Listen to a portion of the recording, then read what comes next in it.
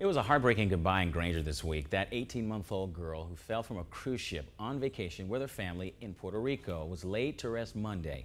Dozens of officers attended to honor their co-worker, Chloe Weigand's father, each of them carrying a single carnation, and one of them holding a hand-drawn sketch of that little girl.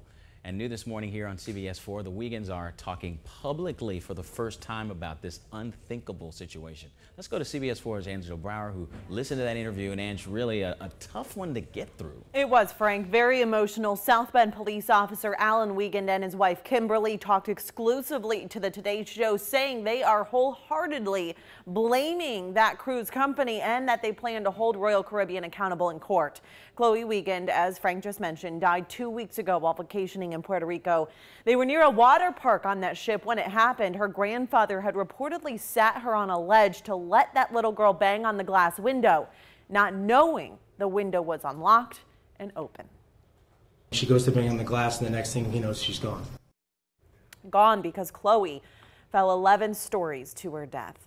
During the emotional interview this week, the Weigand family told NBC News that there were, quote, a million things that cruise ship could have done to prevent their daughter's death. Now, Frank, I think the most heart-wrenching moment came when Kimberly, that mom, explained that she didn't realize Chloe had fallen out of the window. She said, quote, I just kept saying, take me to my baby. Where is my baby? She said she ran over, that there wasn't any water, but rather concrete. Quote, to lose our baby this way was just unfathomable.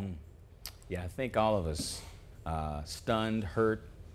It's just incredible. So where does the investigation stand right now? So Royal Caribbean sent out a statement recently saying in part, quote, we are deeply saddened by this incident. Our hearts go out to the family. The company says it is cooperating with the investigation. Meanwhile, the Puerto Rico Department of Justice said their part of this is in its, quote, advanced stages, so they couldn't comment any further. But Frank, attorneys say that this truly appears to be a tragic accident, that there was no criminal wrongdoing involved.